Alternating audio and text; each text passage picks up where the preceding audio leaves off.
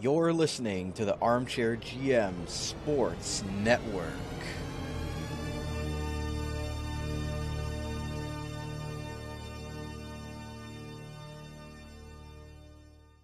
The following podcast is under review.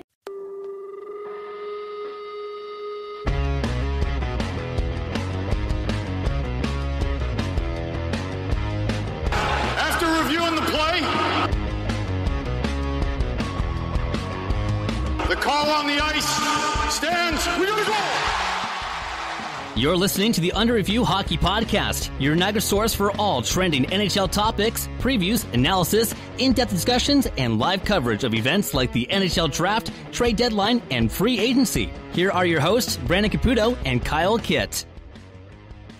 Hello, ladies and gentlemen. Welcome to another installment of the Under Review Hockey Podcast, right here on the Armchair GM Sports Network, your August 11th, 2020 edition, your source of North American sports coverage by sports fans, for sports fans, delivered to you right here from the good old Niagara region. Follow the podcast on Twitter at Armchair GM Pod. Like us on Facebook by searching the Armchair GMs Network. Follow us on Instagram as well by searching the Armchair GM Sports Network. Listen to us live and on demand on our main platform, Spreaker.com, and the free Spreaker app. Please download that. All of our podcasts are on that app. Check it out. As well, Spotify, YouTube, Apple Podcasts, Google Podcasts, iHeartRadio, CastBox, and Deezer.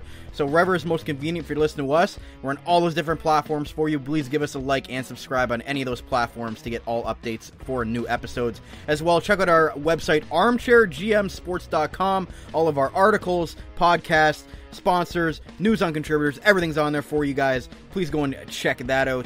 As always, I'm one of your hosts of the Under Review Podcast, Cappy. Call me on Twitter, @Caputs13 with a Canadian Z. And I'm always pleased to be joined on the hockey portion of the podcast and network by my co-host and co-owner of the Armchair GMs, Kyle.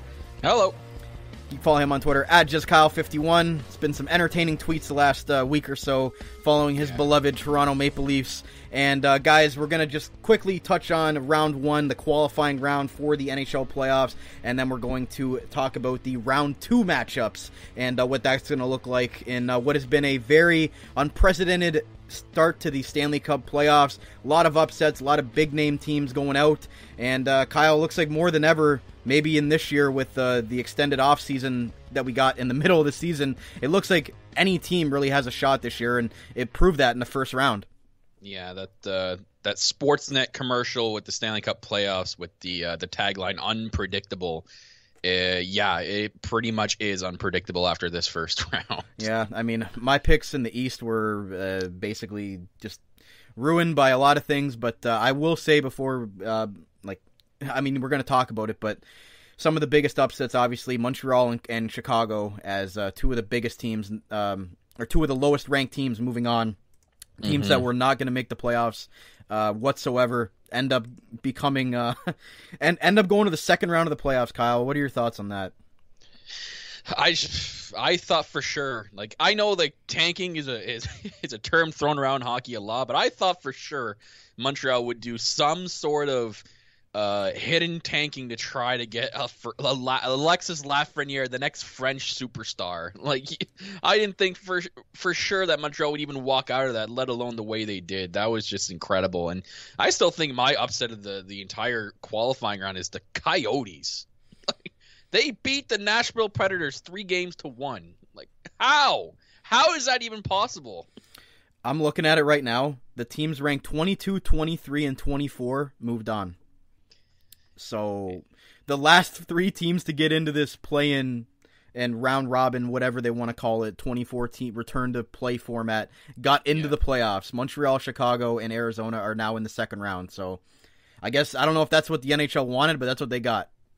God, that's just, it's definitely going to be an interesting playoff. I mean, it's something what we're not used to. Like, usually with a regular playoff, we're used to, the weaker teams 9 times out of 10 not moving on to the second round and being eliminated in that first round, and weaker teams not actually making the playoffs because they extended it by, I think, what was it? They extended it by 6 or 8 teams this year, and it's usually 16. So and they went to, I think, 24. So it's 8 more teams. 8 more teams. Yep. So yeah, so 8 teams that weren't even going to make the playoffs to begin with had a chance to qualify. I guess it's so confusing with, like, I still considered the qualifying. I call it the first round. I do too, because it is a first round of a playoff. There's 4 rounds. It is a playoff.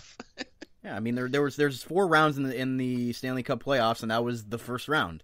Yeah, the only thing that I don't consider a playoff were the round robin games, because those were basically just glorified exhibition games. Because after watching that, no one was trying in that. I think we were right with that. I knew we kind of called it on our last show before it even started that teams were probably going to go in there not trying. I saw a lot of non-trying in that thing, and a lot of teams too. They played their backup goalies. Like, this was just to get your feet wet and to get a little bit of competitive hockey before the actual playoff. So I don't consider that the playoffs, but I still consider the qualifying round as round number 1. Yeah, I just didn't think that it wasn't good television, but I understand why they needed to do it. You couldn't just have those teams not playing, so I was okay with them having the exhibition. I don't even think that they really needed to show them on TV, to be honest. Like, they were not exciting whatsoever. No. I mean, we'll get into that, but the teams who ended up getting the first seed, like, you wouldn't expect them to get the first seed because of what happened. But with that being said, guys, we're going to take our first commercial break on the show today, and then we're going to come back and we're going to discuss a little bit with the first round of the playoffs and a little bit of the draft lottery as well. So right back here on the Under Review podcast on the Armchair GM Sports Network. Carmine's Pizzeria Italiano, serving traditional-style Italian pizzas made with the freshest, top-quality ingredients. Loaded subs and their famous chicken wings. Winners of the Reader's Choice Diamond Award, 4 years running from Niagara this week for Best Pizza and Wings in Niagara Falls. Home of the best tray and wing combo in town for the price and quality. Open daily from 3 p.m. to 9 p.m., located on the corner of Drummond Road and Dunn Street. Available for call-ahead pickup or delivery at 905-374-4400. Make sure to like them on Facebook and view their website for their menu at carminespizzeria.ca. Carmine's Pizzeria Italiano. Way too good. As we all adjust to this new world that we're living in today, masks are now mandatory, and Niagara's own Custom PPE is Canada's leading face mask provider. Visit them online at customppe.ca and choose between several mask options with different colors and sizes. Add your organization, company, or team logo so you make your face masks unique. Available to purchase online 24/7 at customppe.ca and shipped within 1 week. They have the best prices and quickest turnaround in Canada, and no order is too big or too small. Also offering custom floor stickers as well as face and counter shields for your business or workplace. Visit customppe.ca and use the code ARMCHAIR at checkout for 20% off your custom or blank face mask today. Custom PPE, Canada's leading face mask provider.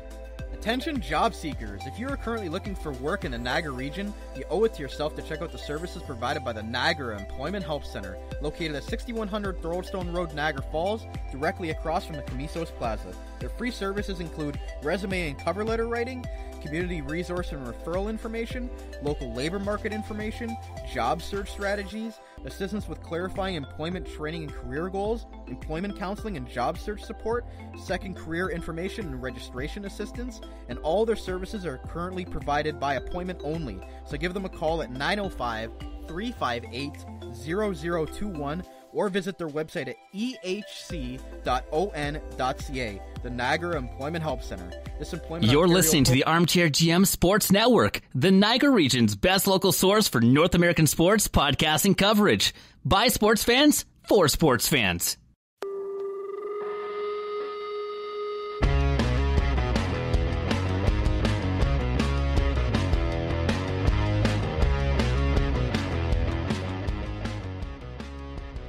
Welcome back, ladies and gentlemen, to the second segment of our Under Review podcast right here on the Armchair GM Sports Network. Cappy and Kyle back with you here.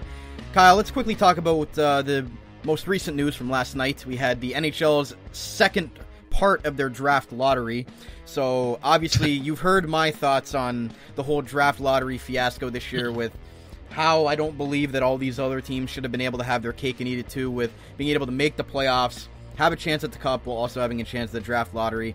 The whole thing, I think, was just messed up by the NHL, but you know what? After the result that we got last night, I'm happy with it. It wasn't Pittsburgh, it wasn't Edmonton, it wasn't Toronto, it wasn't Nashville, or even Winnipeg. I'm happy that it went to the New York Rangers, Kyle. I know your dad is a big New York Rangers fan, so what were your thoughts on that? Yeah, I think we can all sleep a little easier now knowing that Alexis Lafreniere is not going to a playoff-ready team.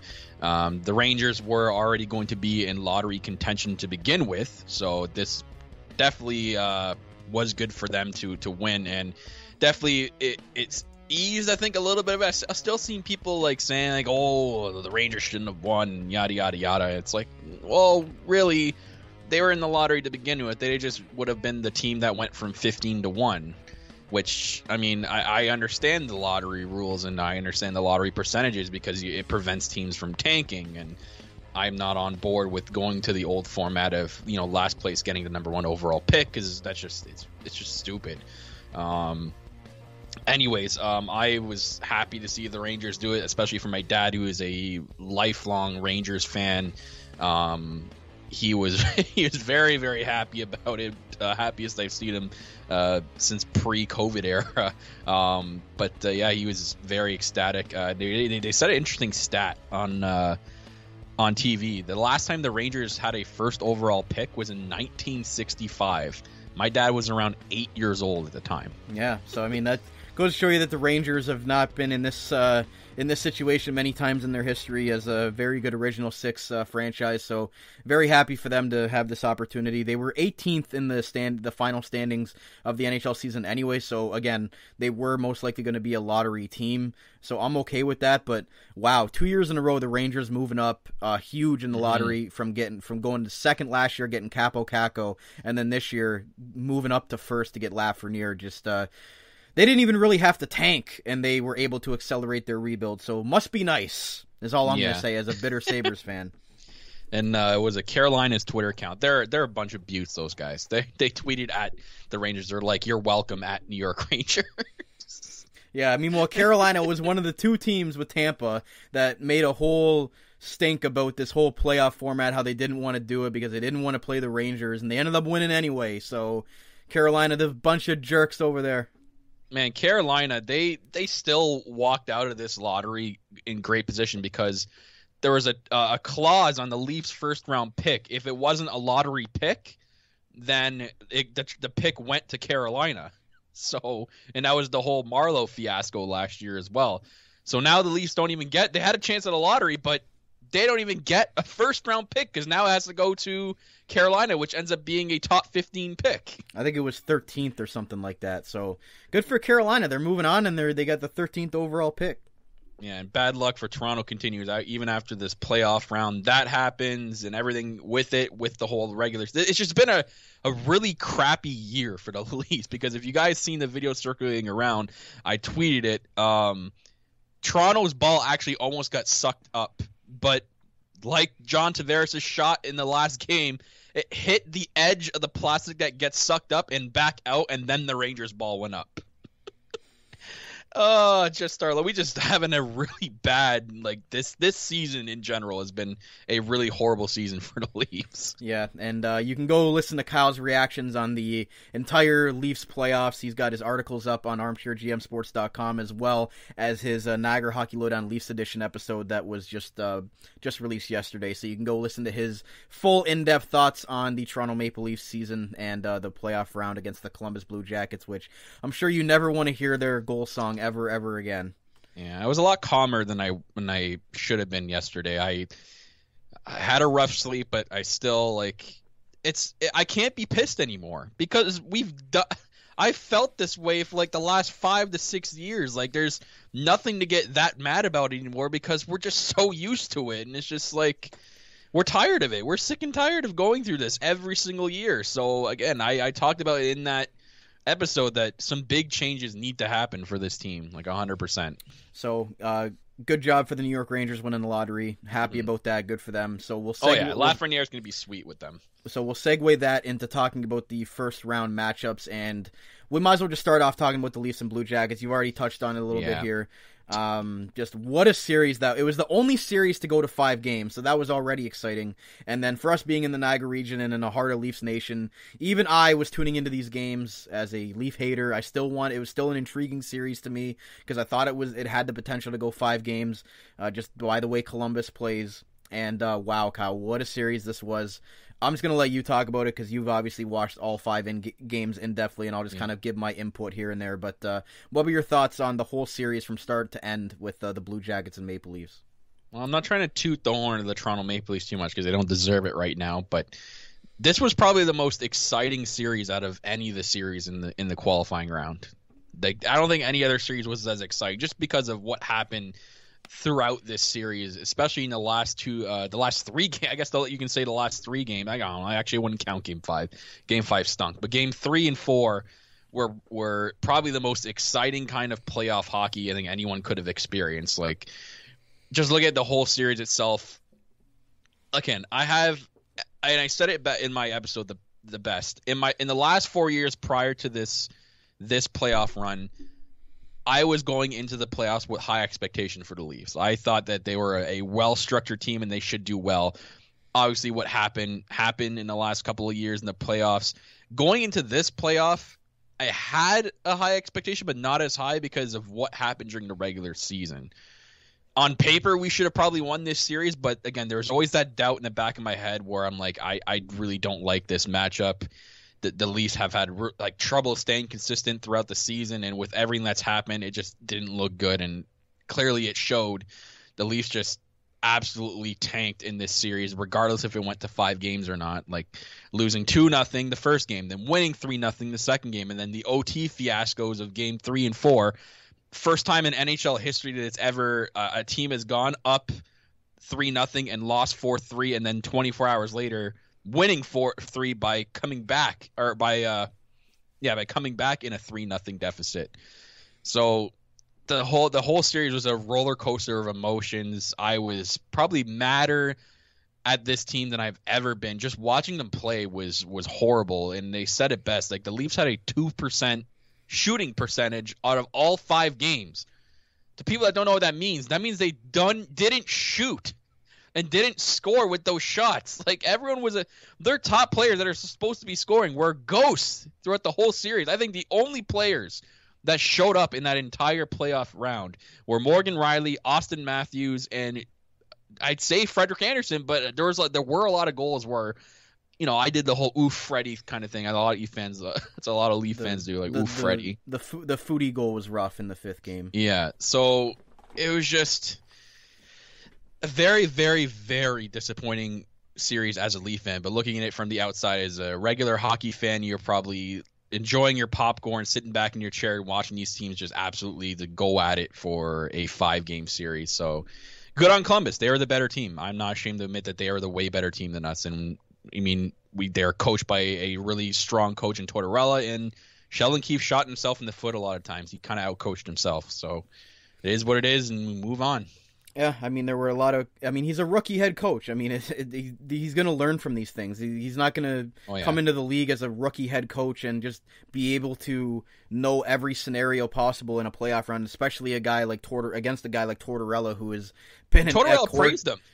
I know. Tortorella praised him and coaches that, saying, like, I don't know why people are giving him crap. They're saying his what they did to adjust throughout this playoff round, he said he's never seen out of a rookie head coach. So, but again, Keefe was a rookie head coach going up against like a 20-year veteran head coach that has won a Stanley Cup. So I like, obviously you can blame Keefe for certain things like playing Janssen coming off of an injury, some of the other lineup changes that he made, but for the most part, I don't really know if you can blame Keefe for every single thing in this playoffs.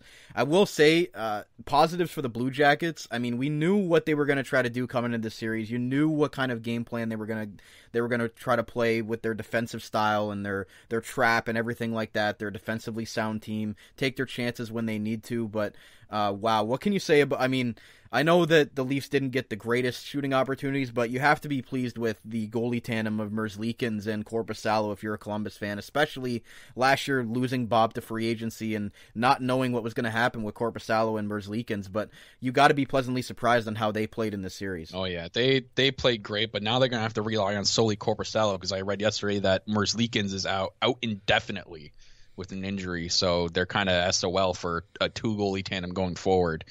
But yeah, they played great. They literally, all they did was I watched it happen almost most games than not. Columbus saw the way Toronto was entering the zone and forechecking and their offensive strategy, they collapsed in tight, and that's all it took, and Toronto didn't do any adjustments. So it was basically like, okay, you're going to come in and doing the same thing. We're going to do the same thing and just keep dumping the puck out and ragging the clock. They did that. You saw the most out of that in Game 5 especially. So good on Columbus for taking advantage of that. It's a boring strategy, but it worked against a team like Toronto. Yeah, I mean, teams like the Islanders and Blue Jackets, they play boring hockey, but sometimes that ends up working out come playoff time, so we'll have to see how the Blue Jackets will do in the second round against Tampa, which we'll get to. But, yeah, the Blue Jackets taking down the Leafs 3-2, and if you want more in-depth analysis on that, just go watch Kyle's Leafs Edition episode for his recap of the Blue Jackets and Leafs series. But with that being said, let's move on to a series that I expected to go 5 games, and unfortunately, due to some injuries early on in the series, it really wasn't much of a matchup. Unfortunately for the Winnipeg Jets, Mark Scheifele and Patrick Laine went out in Game 1 of this series, and for the most part, they were just trying to play keep up and get retribution on Calgary for, basically taking out their two of their top 3 or 4 players, and it was just tough sledding from that point for the Jets. I mean, in Game 4 where they eventually got eliminated, they had Blake Wheeler playing center, who is obviously not a centerman. So Winnipeg they were just shorthanded from the beginning, and the Flames took full advantage of that and pretty much had an easy series win 3-1. Yeah, I think the most exciting part of the whole series was that whole Tkachuk thing, and that was probably the most talked about thing, and I think that maybe really got in the heads of Winnipeg. I think they kind of let their emotions take control of them and lost sight of their games, and Calgary just jumped and took advantage of that, and they showed why they're such a strong team. They're a strong two-way team from what I've been watching through the Calgary Flames. They've built their team on offense and defense, but most importantly, the offense being able to play a strong defensive game at the same time. So you apply that to getting into the heads of Winnipeg, and there you get a 3-1 series win. I really thought it was going to be a really good series, a really even series. I liked the makeup of both these teams, but it would have been interesting to see if the Jets would have been able to pull it off with Scheifele and Laine playing, but that's what Tkachuk does. He tries to get under your skin, and he clearly did his job well in the series, and Calgary made quick work of the injury-plagued Winnipeg Jets with top talent being gone. So good on them winning that series handily after that 3-1, but we'll have to see how the Jets come back from this. I still think it was a successful year for the Jets coming in with all the turmoil with Dustin Byfuglien, and they lost a lot of guys to injuries early in the season, and they still ended up making the playoffs. So hopefully next season they'll come back stronger, and if some of their young players are able to come up, like Christian Vesalainen, we'll have to see if he's ready to go. But I still think that there's big potential here for this Jets team. Yeah, they are still built to be a playoff team next year. I haven't really looked at their team financially, like what they have to re-sign. I have Cap Friendly up here. They do have to. There is a plethora of players to re-sign. No one big from what I've seen. I think maybe just a couple of their rookies. Dmitry Krukov, they'll have to decide if he's going to be a stay or go. I assume they'll re-sign Nathan Beaulieu and Sami Niku, and then they'll have to decide on Lucas Spezia and some others there. But other than that, they're still built for a playoff team into the future. Mm-hmm. So moving on here, a couple snooze fest series that we're not going to touch too much on because I just expected these to be complete snooze fests. Islanders beating the Panthers 3-1.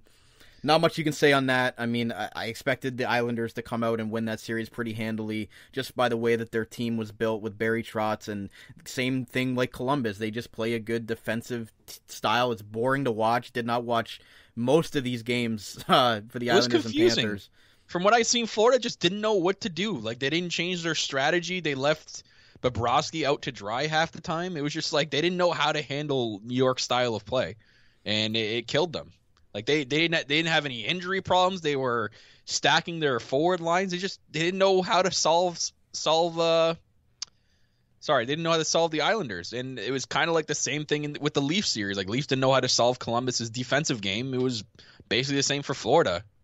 I really think Florida trading away Vincent Trocheck really hurt that team more than they think it did, because losing a second line center like that, that was a big loss. I just don't really understand the point of that trade, but Regardless, the Islanders moving on, which was to be expected, as they're just a team that's built for the playoffs, so we'll have to see how they go moving forward. The other series was Vancouver and Minnesota. Didn't really see the Wild putting up much of a fight, although they did win Game 1, but then the Canucks came back with 3 straight wins, and the fourth game, the series clinching game, was actually an exciting one. The Canucks had to battle back and then won it in overtime, so good for Vancouver. They're a young, exciting team. I didn't watch much of the series, but I did enjoy watching Vancouver. They do have some exciting flash on that team for sure moving forward. Oh, yeah. They have a lot of skill up front with Brock Besser, JT Miller kind of finding. I think JT Miller's definitely found his groove and what team he's looking to break out with, especially in Tyler Toffoli as well. Tyler Toffoli, I mean, he was great with the Los Angeles Kings. It kind of seems like he's keeping up that pace with the Vancouver Canucks, and it's been said that higher management loves Tyler Toffoli's game, and he's definitely probably going to get an extension. So to have some cap issues to work with coming up, which I imagine that they'll do what needs to be done. But other than that, Vancouver looks like a very fun and exciting team to watch as the playoffs go on. Yeah, and Quinn Hughes and Elias Pettersson being the staples on defense. Oh, man, Quinn Hughes is a stud. That kid's going to be one of the top defensemen in the league, like in a couple years. He's just crazy good. Yeah, so good for Vancouver. They're moving on. A couple other quick series here. The one sweep, I guess, of the playoffs. When the New York Rangers got swept, but they got Lafreniere, so it's okay. But the Hurricanes making quick work of. God. Their Hurricanes look so good, man. I know it was the New York Rangers, but I expected the Rangers to win at least one game, man, or at least maybe 2 and force a Game 5. Like, it's just the Carolina just looks so good. They look so fast in the puck. They beat the Rangers with speed, who the Rangers still have a couple of fast guys. Carolina looks very, very good, and they're getting goaltending out of goaltenders you wouldn't expect to see, like playoff goaltending out of, especially like James Reimer in that last game was a stud. So I mean, Carolina, good for them, man. Yeah, no, they look like they're going to have a deep run as well. Their Rod Brendamore's done a very good job coaching that team, so the Hurricanes are going to be a tough team to beat as well. Moving on, the Nashville Predators and the Arizona Coyotes, and yeah, I know I'm going to eat crow for this one because you picked Arizona, I picked Nashville, and throughout the whole series, you were just, giving me hell about the Arizona continuing to win games, and Nashville, again, talking to a couple of our Nashville friends, down there who follow the Predators very much so. From the outside looking in, I don't understand how this team doesn't win. I mean, they have one of the best rosters up and down on paper in the entire NHL, but for whatever reason, it seems like their chemistry does not work well, and their high-end and highly paid players just don't seem to get it done when it matters. And I continue to scratch my head with this Nashville Predators team, because if you look at their roster on paper, there's no way that this team should not be a top 4 team in the league. I kind of compare them to the Leafs a little bit here. Like, they on paper, they have a team that should win, and they're gonna be another one in the boat of having to restructure a little bit. Just like the Leafs, the Nashville Predators are gonna have to sit back and look at their team and say, okay, what's gonna work and what's not gonna work, and what's not gonna work is we move on from. So, and I'm not gonna take anything out of Arizona's fire here. They have a solid team. It's just on paper they shouldn't have been able to beat the Nashville Predators the way they did, but good on them, and they do have a good team, and especially their 2 goaltenders are just studs right now and have shown that they could get it done in the playoffs. They're backed by Antti Ranta and Darcy Kemper, who are basically both 2 starting goaltenders on any team. So two backup goalies for most of their careers. So yeah, it's cool to see Arizona go on and as another underdog team in the West. They're good on them, especially with all the turmoil with their GM John Chayka and Steve Sullivan taking over now. So good for Arizona being able to get through that distraction, because I didn't think that they would be able to do that.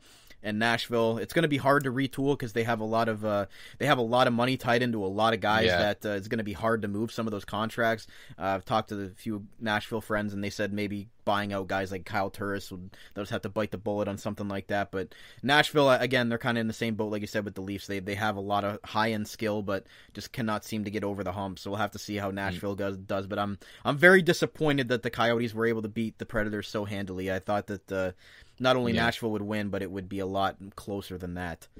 Yeah. But moving on to the last two series here, the two biggest upsets of the entire playoffs, the two weakest teams going into the playoffs, the Chicago Blackhawks and the Montreal Canadiens, both taking down powerhouses in their respective conferences in the Pittsburgh Penguins and the Edmonton Oilers. Wow. I don't even know what to say about this. This just goes to show you that having 5 months off really does affect teams. And I remember saying back in our last episode that I wouldn't put Chicago out of it if they came and won this series, because they still have players on their team that have been to the playoffs before and know what it takes to win in a playoff series. And those players showed up for the Chicago Blackhawks. Guys like Jonathan Toews, Brandon Saad, Patrick Kane, Duncan Keith, even though at his age he's getting there. Calvin DeHaan being able to be ready for them after that month break. That was kind of a benefit for Chicago.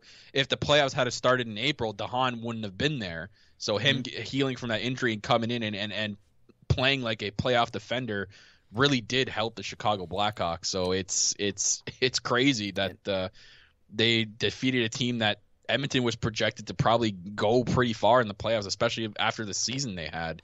And what a coming out party for Dominik Kubalik. Wow. That guy, he's just nuts. Yeah. He's really like showing himself as a top goal scorer for the Chicago Blackhawks, and even players that have been journeymen, that are young players that have not produced in other areas. You see Dylan Strome is now striving with the Chicago Blackhawks, Alex Nylander. But those players are stepping up for Chicago and backed by, like you said, that the leadership and the Stanley Cup, experience that Toews, Keith, Kane have. It really did show in this series, and what a shock that the two host cities are out in the first round, Edmonton and Toronto. So that's going to be, especially for Edmonton, because the finals are going to be played in Edmonton. So the cup's going to be raised in Edmonton, but not by the Oilers this year. Thank God that wasn't in Big Scotia Bank. I'm kind of happy they didn't. Or else I would have been bitter. Well, no, all the fans. Oh, the Leafs finally raised a cup in Toronto, but it ain't the Leafs. All the dad jokes. Yeah, that would have been great. That would have been great to read those on a daily basis. But Kubalik, he's playing for a contract, that kid, man. He's definitely showing that he's worth some big bucks, so good for him. Speaking of big bucks, the basically consensus Hart Trophy winner this year, Leon Draisaitl, did not show a lot in this series. No, he was a ghost. Did not perform up to his capabilities. 100 points. He got 100 points this year. How do you not show up? Like, McDavid did all he could. Like, he scored that highlight reel goal in the second game to propel the Oilers to come back after losing game one. But for Draisaitl, like, that looks really bad on him. The fact that he did not perform at all. Like, he was, like you mentioned, he was a ghost. You saw McDavid out there try, but like, you really didn't notice a lot of Draisaitl. Yeah, they're another team that might need to retool a couple of things, because they don't have a lot of people coming off the books, so they might be another retooling team this year.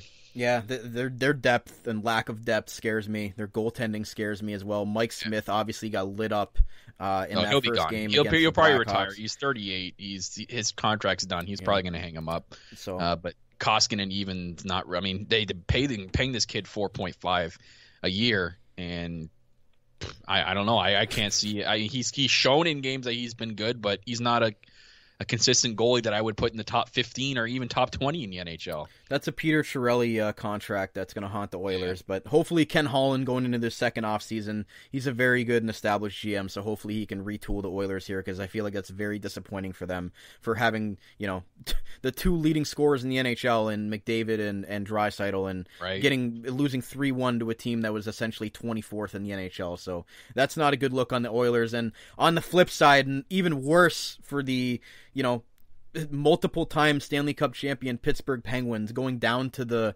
Montreal Canadiens, the last team to sneak into this qualifying round and lose 3-1 in this series to the Habs. And I know we've said that Carey Price is an all-world goalie. He might not be in his prime anymore to what he was a few years ago, but wow, he stood on his head, and like we said, that was the only chance that the Habs had. And the Carey Price of old came out in this series, and you got to give the Habs and Claude Julien credit. I mean, they played a grindy series, and they scored the timely goals when they needed to, and they ended up, a lot of these games were close. Like, they won 3-2, 3-1, 4-3, and then 2-0 with an empty netter. So all these games are really close, and the Habs ended up coming away with 3 of the 4 wins here. Yeah, it's the Habs secondary that's doing it for them. Guys like Joel Armia, Dale Weiss, Jordan Wheel, Nick Suzuki. These are the guys that are performing for them. So, and I'm not trying to be a bitter Leaf fan, but this is where I'm going to come out and say it again. Like, the Habs don't deserve Carey Price. I'm sorry. They do not, man. This guy is on another level, and if they don't win a cup with this guy in the next 2 to 3 years, I'm sorry. They just wasted Carey Price, man. He's already 32. This guy deserves a cup very soon, man. Playing like that, he's showing everybody why he was such a hot commodity in the draft when he was drafted. So yeah, so good for Montreal being able to pull through, and for Pittsburgh, that's like Edmonton, not a good look on Pittsburgh. No. Wow. A team that's built for a Stanley Cup run. They pick up guys like Patrick Marleau, and they have so much depth on their forward group. I just can't believe that they went out like that. And there's going to be a lot of criticism on Matt Murray not being able to get it done. Is Tristan Jarry going to take over next year? We'll have to wait and see. Or is Matt Murray going to get the with what Pittsburgh did in the original expansion draft with them keeping Murray over Fleury? Are they going to do the same thing with him and let Matt Murray go and keep Tristan Jarry going forward? The expansion draft coming up, that's going to be a big question. But it's going to be interesting to see, because the expansion draft is going to happen after the fact that Pittsburgh has to re-sign both of these guys. So their contracts are up coming this offseason, which I guess the offseason's in October, near Halloween-ish. So it'll be interesting to see. It's even weird to say that the offseason is going to be near Halloween. Mm-hmm. What? Might be some scary things going on. Yeah, but maybe. I think they'll just re-sign both, and if Vegas maybe they'll re-sign Matt Murray to a $10 million contract to screw over Seattle. Be like, here, we'll sign him for $10 million, and then you can take him. How about that? Yeah. And then they don't take him. But regardless, bad job for Pittsburgh. Just unfortunate, because this is another team that was built for another Stanley Cup run and had another chance to continue their Cup dynasty that they've had. It's very unfortunate for guys like Malkin and Crosby to go out like that. And like we said, it just goes to show you that the 5 months off really did give any team a chance to win here. And Montreal proved it against Pittsburgh here in a David versus Goliath matchup. And if you picked Montreal over Pittsburgh, then you were lying. So I don't believe you at all.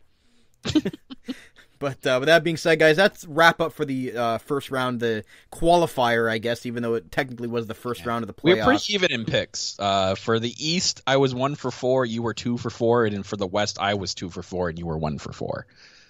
Wait, I was 1 for 4 in the West? The West, yep. What? Yeah, I have you as picking Oilers in 3, Predators in 4, Canucks in 4, and Jets in 5. Oh yeah, they all failed me. Hey, Canucks didn't know. Yeah, good for them, I guess. And I did pick, and I picked the Leafs in 5, so yeah, that didn't work out well. But again, that was an unprecedented first round. It was very exciting to watch, a lot of upsets, and we'll have to see if round 2 can continue with that. But with that being said, guys, we're going to take our last commercial break on the show today, and we're going to come back and discuss the round 2 matchups for the Stanley Cup playoffs. We'll be right back here on the Under Review podcast, right here on the Armchair GM Sports Network. J&L Flooring is a Niagara-based specialty flooring and design company. They take great pride in providing elite customer service and support. They are a specialty flooring and decor boutique shop with a beautiful showroom, great pricing, and a wide variety and truly unique selection of products. All their products are environmentally friendly and responsibly produced, so you can feel great about your flooring choices. Their goal as a local business is to build authentic relationships based on honesty and integrity that they foster with respect and authenticity. Offering a unique and wide range of quality products presented by a knowledgeable and patient team, they connect with their customers to simplify the process to make their life easier and to make their homes beautiful. Visit them at 4424 Montrose Road, Niagara Falls, or find out more at jnlflooring.com. Open Monday through Friday, 9 a.m. through 5 p.m., and Saturday, 9 a.m. to 3 p.m. 905-358-3299 J&L Flooring. The Spicy Olive Bar and Grill is located on the top of Clifton Hill and just a 5-minute walk from the majestic Niagara Falls. It is conveniently nestled in the heart of the tourist district. A family-owned and operated business, the Spicy Olive opened its doors in May of 2003 and has since been established as an authentic and unique Italian restaurant and bar. Its rustic ambiance and time-worn finishing provide a warm and inviting dining experience. Offering an array of delicious dishes, they specialize in authentic Italian cuisine, homemade sauces, fresh ingredients, and consistently providing a strong foundation on which they build their menu. As night falls, the Spicy Olive shifts to a lively lounge where drinks and live music come together to make a perfect evening. For more than 15 years, they have provided not only for their dedicated locals, but their customers from all over the world with authentic Italian food and great live entertainment. Open daily 5 p.m. to 10 p.m. for dinner and till 2 a.m. for drinks. Check out their new menu and book reservations on their website at Spicy Olive Bar and Grill, it's with an E at the end, .com, or call 905-371-2323 for reservations as well. The Spicy Olive Bar and Grill. This is the Armchair GM Sports Network.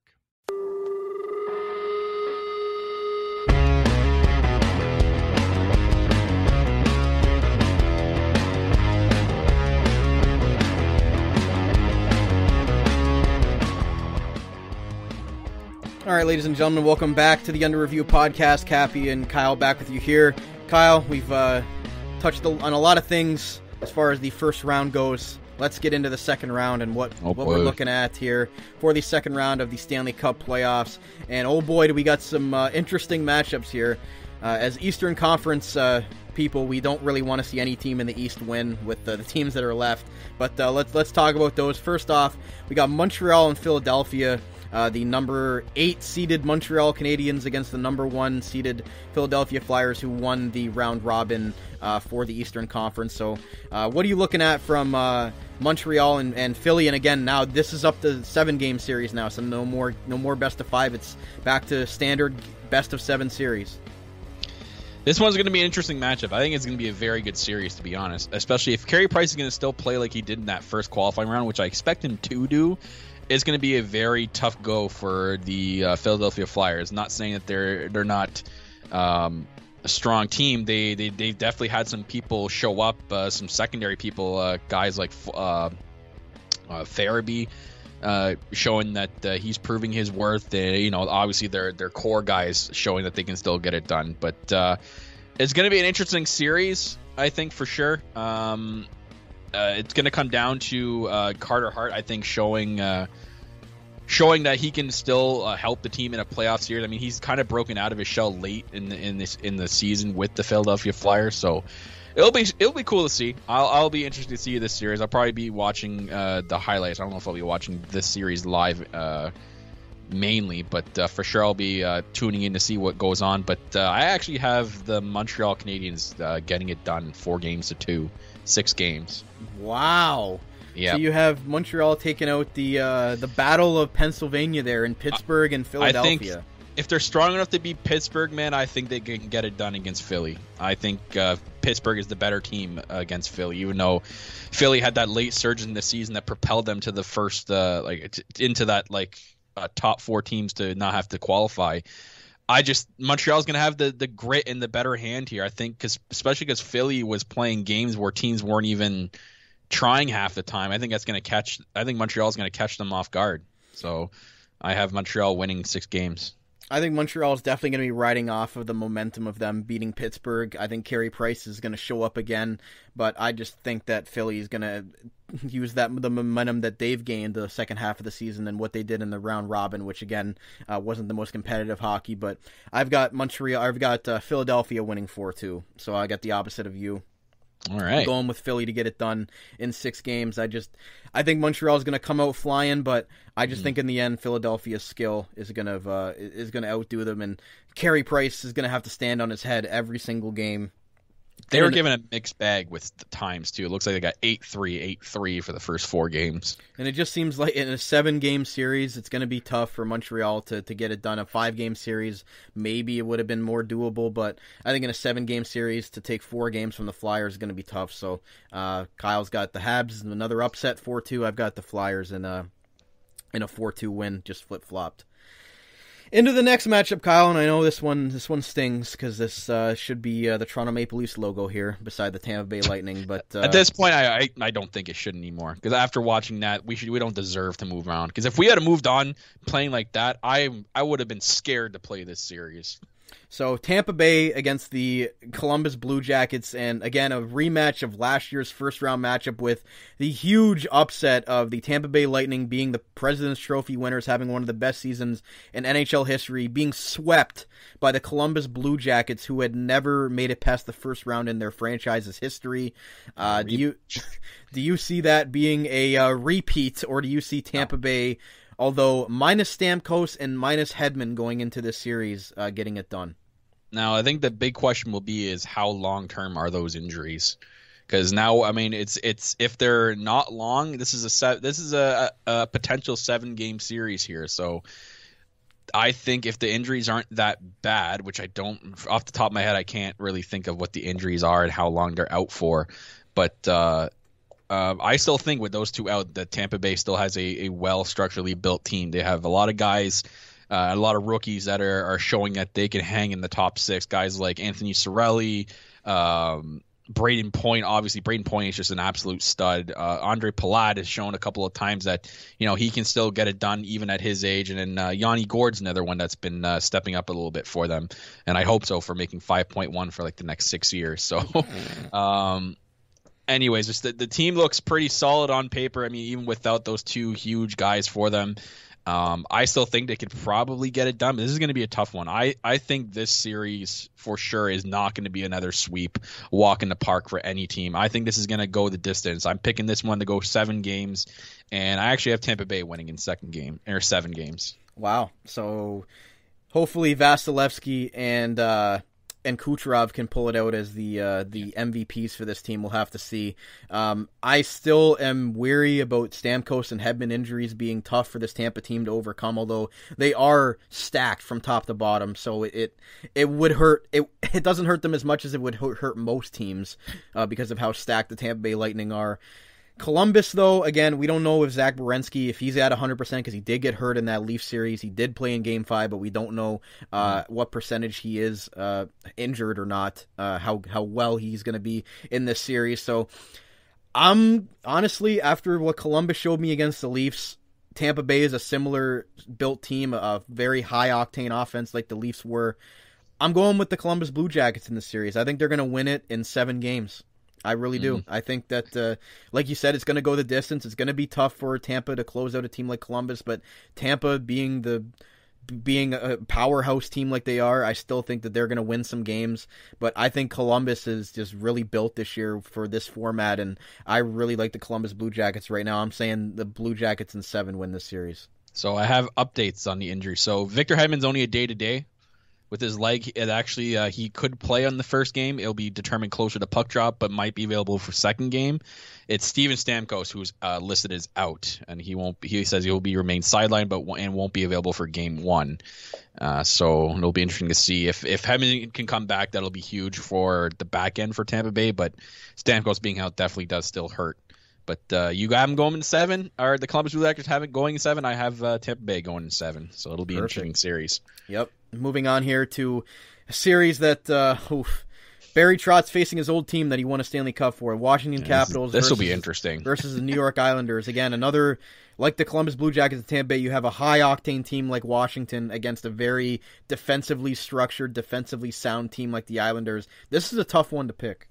Yeah, this is – I can't see a clear-cut winner out of this one, especially like we've talked about the Islanders like on and on again, how structurally built they are. They're a team that's a 4-line team coming straight at you. Does it catch Washington off guard? I don't know. I don't know if Washington, from what I've seen in the round robin, doesn't really look like they're trying that hard. They did in their first game. I remember watching that. They looked pretty good, and Ovi was grooming himself. Him being such a professional that he is, and being one of the top players in the league, that guy's going to want to get into a playoff groove really fast and be able to help his team in the I guess technically the first round. But I think the problem with Washington is I don't think we've seen this in the past. I don't know who's starting in net in this series. I mean, they had their rookie goaltender, Ilya Samsonov, who's been showing that he's a stud, man. This kid's their goalie of the future. But are you starting Braden Holtby, who's got that playoff caliber, who's won them a Stanley Cup? Like, it's kind of a mixed bag, and that kind of messes with the team like emotionally sometimes. Like if there's two goalies and you're not sure what you're going to get out of each goalie, especially going into a series against the New York Islanders. But for some reason, I still think Washington can get it done, and I have them winning in 6 games. I think you got to give Holtby the reins here. He may get moved on in this offseason. Who knows? It might be his last hurrah with Washington. We'll have to see because, like you said, Samsonov seems like he's going to be their goalie of the future.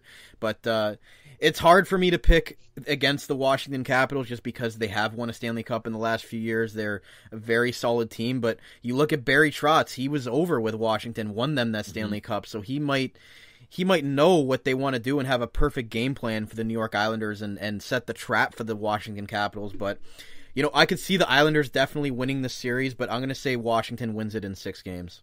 Okay. All right. So we're both even with that pick. But again, I can easily see the Islanders winning this series. There's if they come out and just get Washington in to play the style that they want to play, it's going to be tough for Washington to be able to break that mold and like you said, the Islanders running 4 lines. They're such a sound team that they're built for this type of format. Yeah, I think we're going to see out of the gate. We're going to see how the series is going to be after the first 2 games. You can definitely determine a winner after those 2. Even if the series is 1-1 after 2 games, I think we're going to definitely know who's coming out of that. Yeah, we're going to see who is going to be on their game. I would love to see, imagine the Eastern Conference Final, the Islanders versus the Blue Jackets. Who's going to win that defensive battle? Oh, boy. God. That would be the most boring Eastern Conference Final of all time. But maybe we get that. Who knows? And last series, Kyle, your favorite team in the whole world, the Boston Bruins versus the Carolina Hurricanes. And we got the news this morning that Dougie Hamilton will play against the Carolina Hurricanes, against his old team, the Boston Bruins, in Game 1. It's a game-time decision, but will most likely play. So that'll be huge for Carolina's back end if Dougie Hamilton is able to play that game. What are you looking at from this series? Obviously, we gave Carolina a lot of praise in their first-round series, and we know what Boston is when it comes playoff time. They're a tough team to knock out. Yeah, this is going to be an interesting series. I think it's weirdly a weird coincidence that Carolina has the same kind of built team, but with better success this year as the Toronto Maple Leafs, and they kind of play the similar style, right? They have the high end speed up top with the skill for forwards, but definitely Carolina has the defensive edge over the Maple Leafs for sure. So that could be a huge benefit for them against a team like Boston, but it was a team built like the Carolina Hurricanes and Toronto Maple Leafs that are Boston's weaknesses. So I do think Carolina has a little bit more of an edge against Boston in a playoff series than Toronto. It's going to be interesting to see who they play in net. I really would hold off on James Reimer because you probably want him to get revenge after 2013, but he's going to have nightmares of 2013 if he's going to play the Bruins, and that might mess with him mentally. So I really wouldn't play him in this series. But even with Mrazek in net, I think Carolina's got a very good chance against the Bruins, but not knocking the Bruins out here. Bruins are just a playoff-built team. Like they show up the most in the playoffs rather than the regular season. The regular season is almost like a cakewalk for them, and then they really show you like their style of play in the playoffs, like that ground and pound, get in your head, mess with you mentally, and then just bring out their goal scoring to score goals on them. But it's going to be interesting to see. I have this series actually going to Game 7 again. This is going to be a very tough matchup, but you know what? I'm going to go with my gut here. I think Carolina is going to be the team to get it done. I think they're gonna beat the Bruins, and it's going to suck. It's going to be bitter for me to watch another team beat Boston in technically round 1 of the playoffs rather than my team, but I think Carolina can get it done. I'm picking them in 7 games. 7 games. Wow. Carolina. Giving them a lot of credit. Boston went to the Cup final last year. I think it's going to be tough to think that they won't get back there this year. I'm picking the Bruins in 6 games. I think they win this 4-2.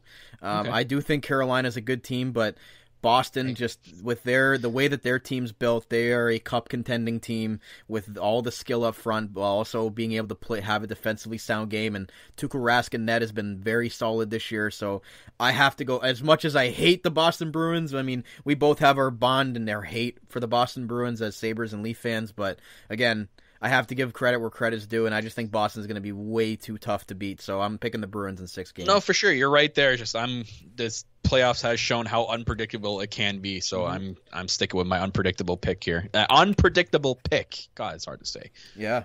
So you got the the Hurricanes in 7. I got the Bruins in 6. So that's it for the Eastern Conference. Let's move on to the Western Conference, and we'll start off with, the unpredictable picks. You picked Arizona in round 1. Are you really going to pick them this year against the team that I think is going to the Cup final and probably going to win the Stanley Cup in the Colorado Avalanche? So do you have the cojones to pick the Arizona Coyotes once again?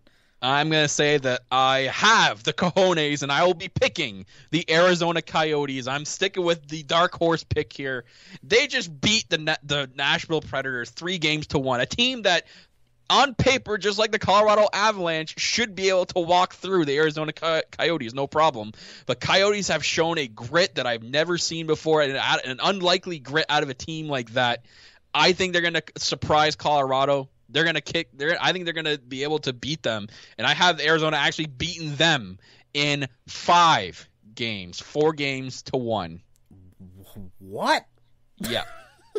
We've seen an unpredictable playoff here. We're going to get another unpredictable series. Arizona's going to be the talk of the town. They're going to do it. 5 games. 4-1. Maybe if they wear those Cochina jerseys all series, I can get behind that, because the Arizona Coyotes should go back to those full-time. Those jerseys are fantastic. Oh, they're beautiful. Yeah, I like them updated, too. They look really good. As much as I like those jerseys, I think Colorado's going to sweep Arizona. So, there you go. You think it's a sweep, eh? Colorado in 4 games. Wow. I'm sorry. Colorado... my man crush this year is on Colorado. I love Mikko Rantanen. He's my favorite player in the league. But just with all their weapons, just unbelievable. I just don't see this team getting beat by anybody this year. Unless, again, Arizona comes up with a big upset against Nashville. Maybe they end up pulling it off against Colorado. But you know what? I'm going with the Avalanche in a sweep. I just think they're way too strong, way too fast of a team for anybody to keep up with that's not named Edmonton, and they're now out of the playoffs. So I think Colorado is going to go all the way to the Cup final and win it, so that's why I'm picking Colorado to sweep the Arizona Coyotes and get rid of this underdog story that you have piggybacked off of this playoff. So hopefully Colorado can do me a solid here and get rid of Arizona quickly so I don't have to hear you all series. Yeah, we'll see. We'll see. Moving on to the number 1 seeded Vegas Golden Knights against the Chicago Blackhawks, coming off their huge upset win against the Edmonton Oilers. And oddly enough, Robin Lehner has announced that he will start Game 1 against his former team, the Chicago Blackhawks. The team I think you have to, man. Mentally, that needs to be done. The team that traded him at the trade deadline to Vegas. Lehner is now playing against the Blackhawks. And again, I don't know if Fleury's injured or what's going on, but I don't understand why Fleury's not starting. Again, I don't think he had the greatest year, but there's got to be something going on, because Fleury has been the guy in Vegas since they moved there. Yeah. And again, Robin Lehner just got there. Why is he starting over Fleury? So obviously there's something going on with Fleury, but they must believe in Robin Lehner to go up against his old team, the Chicago Blackhawks. Kyle, what are you thinking? I don't understand this pick. I understand the fun and games side of it, but this is not fun and games here. This is round 1 of the Stanley Cup playoffs. You start your best goaltender up front, and to start Robin Lehner, it's a mental game, but yikes. I don't know. I really don't know how they could be starting Robin Lehner over Fleury. Fleury is a Stanley Cup proven, playoff proven, regular season proven goaltender. I think he's had a really solid year this year, and I don't understand this pick unless they're just going with the first one, and seeing how it works out. Yeah, Again, Robin Lehner has had a good season since coming to Vegas, and he's revitalized his career the last few years. It'll be interesting to see if it might backfire. Chicago has had Lehner, so they know what his weaknesses are. They played him in practice all year leading up to the trade. So I think Vegas is going to win this series. I do think Chicago might put up a fight with their Stanley Cup resume and experience. I think Vegas wins this in 6 games. Starting Lehner off the bat really messes with my pick here, because I don't know if they're planning on just doing that for Game 1 or the entire series. Because if they do it for the entire series, I think Chicago can get it done. I think Chicago, it'll take 6 or 7 games, but I think for sure they can get it done if they start Lehner every game. But that's the thing. I don't know. I don't know if they're doing this Game 1 to see how his mental game is in that one. They'll base it off that, but My gut's telling me that they're starting Leonard for this entire series, so I'm going to stick with my gut here. It's been interesting sticking with it a couple of times, but I'm picking Chicago. I think this is going to go 7 games. I think Chicago is going to win the 7 games. Wow. So you're picking Chicago in another to go through another strong team. Vegas is another just built from top to bottom team. Again, I'm not a fan of Vegas whatsoever. I didn't like them going to the Stanley Cup in their first year and everything like that, so I've never been a Vegas fan at all. But I just think that they're too strong against a team like Chicago. Their depth from top to bottom. Edmonton, they have the top-end skill. They don't have the depth that Vegas has, so I don't know if Chicago's depth is going to be able to hold up to that. But again, Chicago proved us wrong in the first round. Maybe they can do it again. So you've got Chicago winning in 7. I got Vegas in 6. Okay. Interesting. Moving on to a series that I don't really know how I feel about this series. Calgary-Dallas. This is a weird one. This is very strange, this series. I don't see myself watching much of this series, but all I'm going to say is I think Calgary's going to get it done in 5 games. Ooh, wow. Didn't even think about that one. Just Calgary 5 games? Are you sure? I don't like Dallas. I just don't like the way that their team's built. Obviously they've got a lot of skill up front, but they don't have the depth that I like. I don't like their decor at all. Like I like Mira Heiskanen and Klingberg, but I just don't like the depth that they have at any position. I don't like their goaltending depth. I don't like their defensive depth, and I don't like their forward depth. So I just think Calgary, from top to bottom, is a much better structured team. And we saw what they just did to Winnipeg, although a shorthanded Winnipeg. So I think Winnipeg's way better than Dallas. So I'm going with Calgary in 5 games here. My gut's telling me Dallas, so I'm picking Dallas in 6 games. Wow, you're just going with the gut and all the underdog picks. Yeah. In a way, Dallas ain't the underdog pick. They're ranked 3 and Calgary's 6 in this one. They are, but I don't know. Dallas, I just don't like the makeup of their team, but maybe they end up getting it done. Who knows? But I think their secondary scoring is going to have to come up huge in the series if they want to get through it. That's all I have to say about that. Mm-hmm. And not much else to say about that series. Again, Calgary had a pretty easy route against a shorthanded Winnipeg Jets, so we'll have to see how they take that going into this series here. And lastly, the defending Stanley Cup champion St. Louis Blues going up against the up-and-coming, young, exciting team, the Vancouver Canucks. Okay, this one is tough. This one's very tough. Vancouver is... This is going to be a tough one for Vancouver to win. Plain and simple. You got the defending Cup champions who are still proving that they're a strong team. I've caught a couple of St. Louis play-in games from the round robin. They struggled a little bit, but it's funny that while they were struggling, their backup goalie Jake Allen has shown that he's actually ready to go. He had a really solid last game. I didn't see what the final score was of their last round robin game, but St. Louis.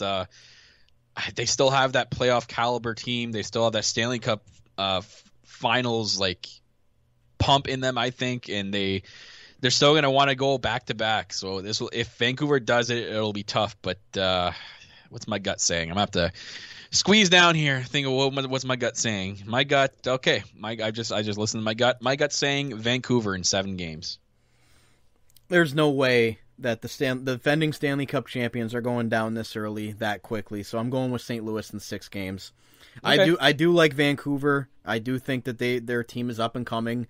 I think that they exceeded expectations this year, to be completely honest, with how young their team was. And I think they've done a very good job this year. They obviously got past Minnesota in the first round, so I do like Vancouver a lot. But I just think you're not going to be able to knock off the Blues out, at least until the conference final as the defending Stanley Cup champions. They're a playoff built team to go back to that unpredictable. Finals. Unpredictable. Yeah. Unpredictable. Yeah, you're going with all the unpredictable picks, it seems like. So, Kyle, Kyle, Kyle's got Vancouver in 7 over the Stanley Cup finals. Stanley Cup playoffs. Unpredictable. Unpredictable. I'm sticking with that promo. The Stanley Cup playoffs. Unpredictable. Just don't do the Stanley Cup commercial that we get in Canada. That Lay's commercial. Oh, yeah. I can't handle that commercial anymore. That commercial's done. Oh yeah, that's the worst part of the Stanley Cup final playoffs is that commercial. So, Kyle's got Vancouver in 7 over the Stanley Cup champion St. Louis Blues, who I have beating Vancouver in 6 games. So that's it for the 8 series that are going to happen from the East and the Western Conference for the second round. Kyle, lastly, before we wrap up the show, do you think that these teams that actually played competitive series in the first round will have a a little bit of an advantage of these teams that were playing in the round robin and playing essentially exhibition games. Do you think that those teams that have already played the first series might catch them off guard a little bit and maybe have a little bit more of a readiness to go for playoff hockey? 100%. That's why with a lot of my picks, I went with the team that's had to qualify their way into the first round the way they're putting it. And I think that's going to be a benefactor in a lot of those games. So, and again, like I've been watching some of these round robin games, and teams are not trying. And I sit here and wonder why you wouldn't try to at least get like a playoff grit going, because you're going to go into this series now with, you're going to say that you're not going to go with the same mentality, but we'll see what happens. I mean, we'll see how your play goes. It's going to be an interesting one. Yeah, and it's wow. We already saw what happened in round 1. Round 2 looks like it's going to be just as exciting. So it's going to be great to watch this round of the playoffs, and like you mentioned, see if these teams are going to come flying out of the gate and catch some of these higher seeded teams playing in basically exhibition round robin games off guard here, and maybe steal a couple of games to start the series, which could be huge down the road. It's going to be an unpredictable playoff. I'm still sticking with that motto. It's definitely going to be, and it's going to be fun to watch, especially now that we're excited that hockey's back, and it's back in a format we're not used to, but it's definitely been exciting. Now that neither of us have a horse in the race anymore, it's going to be exciting to watch from the outside looking in as just a fan of watching all these teams. And going for my boys, Vancouver Canucks. I think that's the team I'm going to stick with. Damn, I thought you were going for the Boston Bruins. That's upsetting. Yeah, well, yeah, shocking. I know, right? Well, folks, that's going to wrap it up for today's episode of the Under Review Hockey Podcast, right here on the Armchair GM Sports Network, your source for North American sports coverage by sports fans, for sports fans, delivered to you right here from the good old Niagara region. As always, I'm one of your hosts of the Under Review Podcast, Cappy. You can follow me on Twitter at Caputs13 with a Canadian Z. As well, you can follow my co-host, Kyle, at JustKyle51 for his like sad tweets now? Sad Toronto Maple Leaf tweets that have been going on for the last few days here. Give him some love and follow him on Twitter as well. Big thank you to all of our great sponsors who help put us on and support the network.